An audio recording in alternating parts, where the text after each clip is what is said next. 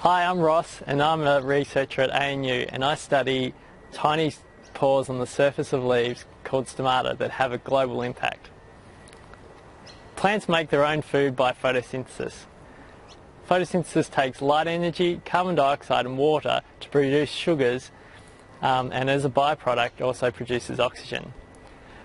For photosynthesis to occur, plants need to get the carbon dioxide from the air outside of the leaf into the leaf, where photosynthesis occurs.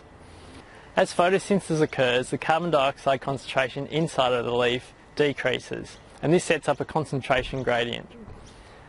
Carbon dioxide then diffuses from the higher concentration outside of the leaf to the lower concentration inside of the leaf.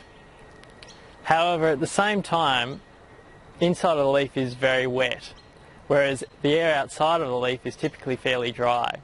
And so water evaporates from the leaf and is lost to the air.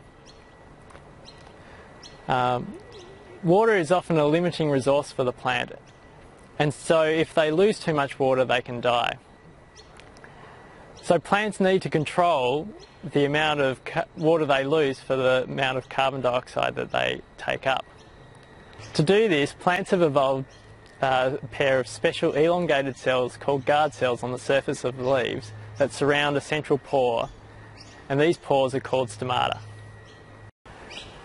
Under different conditions, the guard cells can inflate and deflate like a balloon, increasing and decreasing the size of the central pore. The opening and closing of stomata allows plants to actively regulate the uptake of carbon dioxide for the loss of water. The rest of the surface of the leaf is covered with epidermal cells, which are further covered by a thick waxy cuticle. This stops water vapour and carbon dioxide from diffusing through the surface of the leaf other than through the stomata, so that all the gases move through the stomata.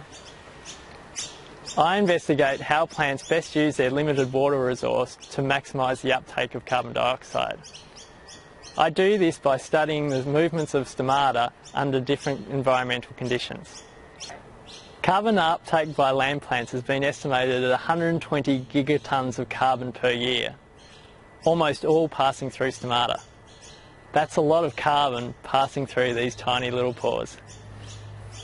Research on stomata is important to understand the impact of plant responses to the environment on the world's carbon and water cycles, as well as helping us develop better water use in crops.